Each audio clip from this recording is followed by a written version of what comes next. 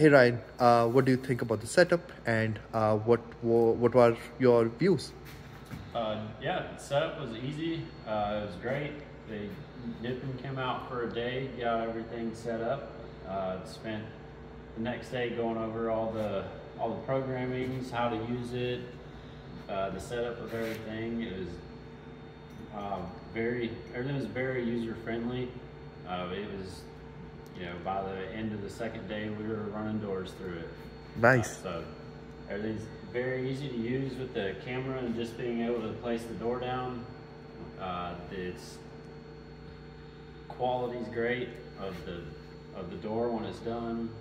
It's pretty fantastic. So what persuaded you to buy the system, and what did you do in terms of market research?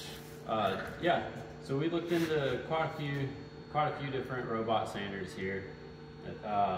For us, we've got a few electrical limitations per se. So this machine was able to run on a single phase power, and air compressor capacity also, so we were able to use the electric sanders. So that was, between both of those, was more than enough to persuade us. But the fact that camera, you can place a door down, if it's angled a little off, it's fine. The camera makes up for it and just sands away. Fair enough.